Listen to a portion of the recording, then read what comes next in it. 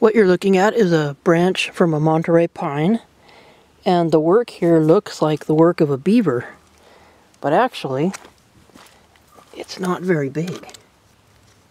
Not that beavers can't do small work like this, but 2 inches approximately. That's the size of this branch, and the incisor marks are incredibly small. And all this points, we're also inland, we're away from water sources. So all the clues here point to this being the sign of a western gray squirrel. Now what the squirrel did here is took this branch and gnawed it off the tree. Notice that there's 2 side branches here that have also been gnawed off. And this strip of bark came off when it fell. That wasn't done by the squirrel. But within those gnawed branches you can see incisor marks. And the squirrel gnawed probably 1 inch of depth off of this branch, and it didn't fall.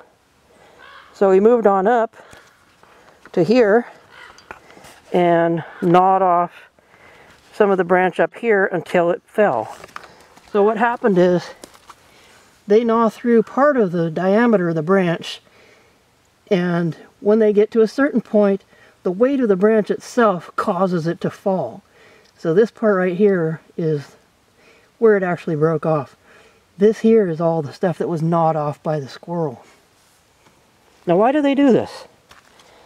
So this is the branch of a Monterey pine. Not native in this area, by the way, but it was planted here following logging. But if we look down here, you see some cones. And of course the cones are a good food source for the squirrels. They love to eat these things. But the other thing they like are these pollen cones. And right now it is late winter. It's the last remaining days of February. And this is their food source right now, pollen cones. So they eat these things. They don't eat the tips, they just eat this part. And that gives them nutrition. There are few other food sources around right now. It's a little bit early for spring growth to start yet. So the squirrels don't have a variety of foods like they will later.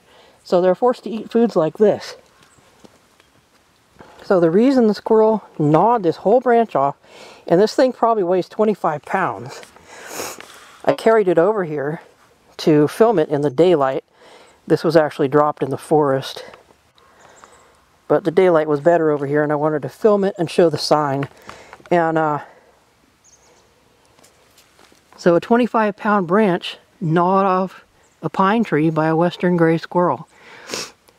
They have ever-growing incisors. They're rodents, and their incisors help them to find food in their environment like this, which I thought was pretty amazing that a squirrel would gnaw off something this large and spend this much effort to get food. But there's probably a good 5 or 6 pounds worth of not only pine seeds, but the pollen cones on here. If you took them all off and weighed them, there's maybe 5 or 6 pounds of food there, and that could last a little squirrel a long time.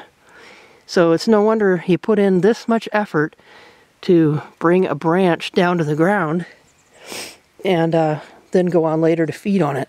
So when I leave here, I will be putting it back exactly where it fell, because I know the squirrel will come back to find this. But it was a pretty interesting find, and I thought you'd like to see the sign left behind by a western gray squirrel. This is I'd consider it a feeding sign because he's harvesting food by bringing down these branches down to the ground where he can easily get to those cones. Pretty cool, huh?